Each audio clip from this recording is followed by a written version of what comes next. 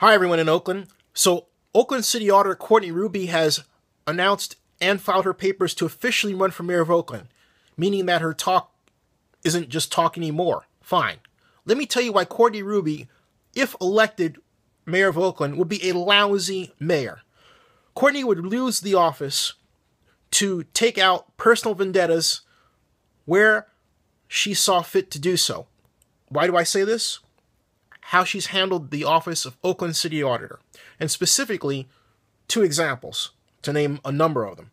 First, there's the most recent one regarding the so-called report that had two Oakland black council members tampering with city staff in violation of the city charter, when in point of fact, as the city council agreed last year, that claim could apply to every council member, not just current council members, but throughout the history of the city of Oakland.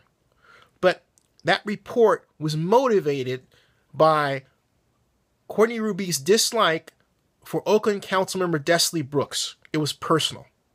Oh, then there's the Fox Theater audit, which discussed the matter of cost overruns to the Fox Theater. Most of the report, or a good portion of it, attacks the work of California Capital Group, headed by its managing partner, Phil Tagami. What is not publicly known until now is that the auditor went so far as to ask questions regarding how Mr. Tagami met his wife. I am not kidding you, and I will take that to my grave. There are other examples. For example, her report regarding the city's hiring practices was really kind of an attack on certain black employees. There it is again.